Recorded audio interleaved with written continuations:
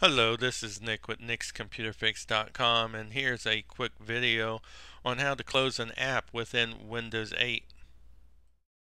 Windows 8 doesn't exactly make it very clear how to go about closing an app once you open an app up, but let me show you how to go about doing that.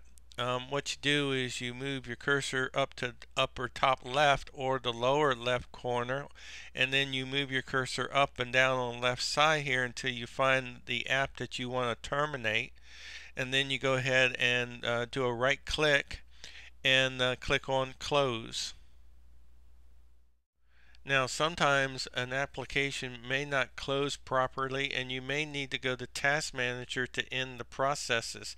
Now, by typing T on the keyboard and clicking on Task Manager here, that'll bring up the Task Manager window where you can find the app and right-click and go ahead and click on End Task, and that will end the process for that particular app.